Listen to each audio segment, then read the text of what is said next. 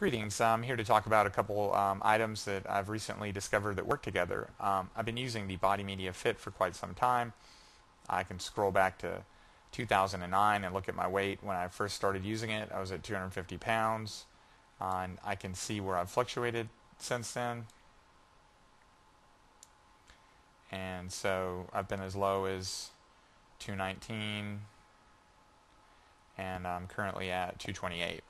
So it tracks my weight loss trends, and you can also wear it and it tracks the calories that you've burned.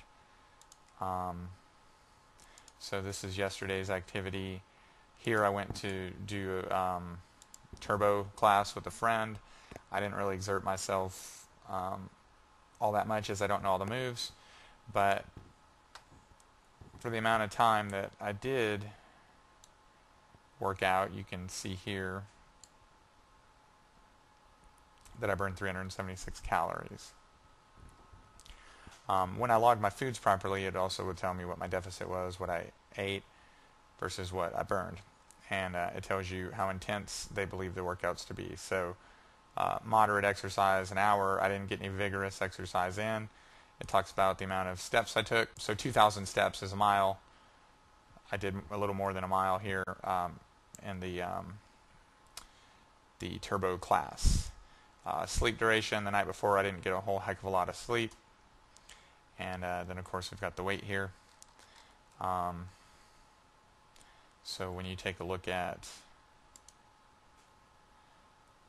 today's statistics, I haven't really worked out much, but you'll notice that I did get an ample amount of sleep. And then of course tells me how much I've gained since December of 27th. On to the next item. We've got Mythings, which is a wireless scale, and it tries to estimate your fat percentage and lean mass.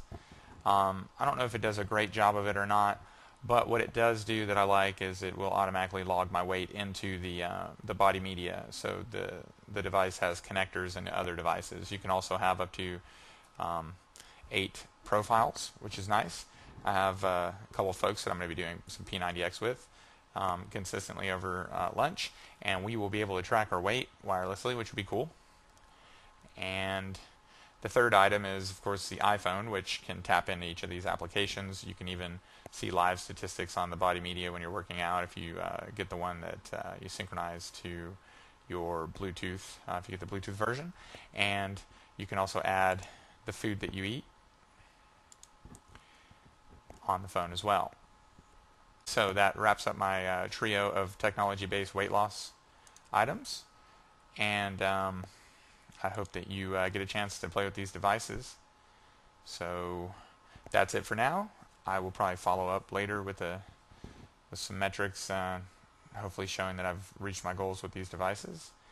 And good luck out there. Hit the gym, exercise, eat proper, and hopefully we'll all achieve our goals.